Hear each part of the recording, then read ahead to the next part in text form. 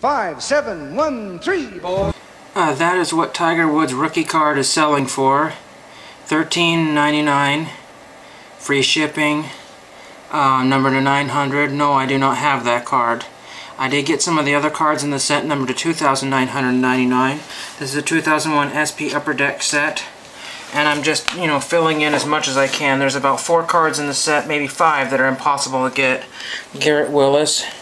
Hard to see. These came from COMC. This is number 2106 to 2999. This is Frank Licklider, number 2999, number 611. And this is number 0754 out of 2999 of Hunter Haas. Those were very cheap. They were like 60 cents, if that. Here's another one, a Thomas Bjorn, number 1886 out of 2999. It's possible to see the numbers there. There they are. I've been working on the set since it was new. I got a Gene Strenisser on the Rochester Lancers. This was $1. There's a guy on eBay that has like 1,300 of those for $35 plus shipping, and I didn't feel like doing that. Let's see, here's another one from the Upper Deck set, which I did not know about. Didn't know there was a number to 500 parallel. I got Jeff Maggart for about 50 cents. Can't remember exactly. This is my second COMC order. I got one a few days ago. I also got, they packed it really crazy. They used all this cardboard to pack all these large cards. Here's Pat Ercole on the Rochester Lancers, soccer. And then I also got one more here on the Seattle Sounders.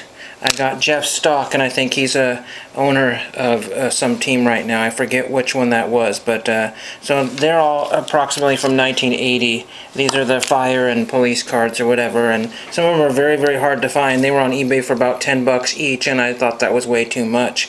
I got a Lee Trevino, not signed, but that was I forgot that I ordered that one, and this is a promotional card. I made so many of those, it's I think worth less than the regular card.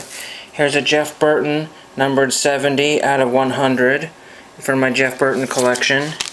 I got a Bob Tway, which I'm going to be mailing off fairly soon. And that is also his promotional card. It's worth about 50 cents at the most. Then I got a couple more cards here. I got Michael Clark 2, number 2555 out of 2999. Another one I forgot. But I was just ordering as many as I can get at the cheapest rate. Here's somebody for the Philadelphia Union, Fabinho, and I guess he's a good autograph signer. In person, I don't know about TTM, but several people have gotten him before.